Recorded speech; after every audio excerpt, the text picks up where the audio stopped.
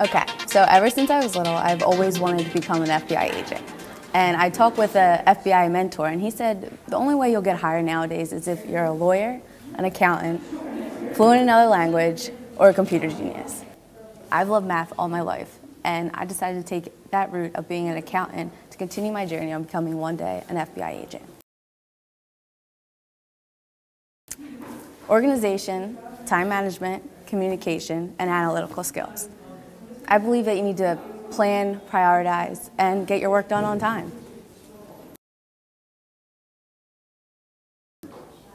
In addition to teaching you the basic skills and knowledge you need to know about the background of accounting, it enables you to network with outside professionals from the events that the business school here at Rowan offers.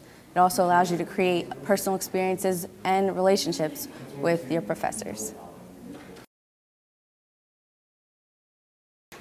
This May, I am graduating and I will have 150 credits, so I plan on taking the CPA exam right after graduation and hopefully completing it before next fall.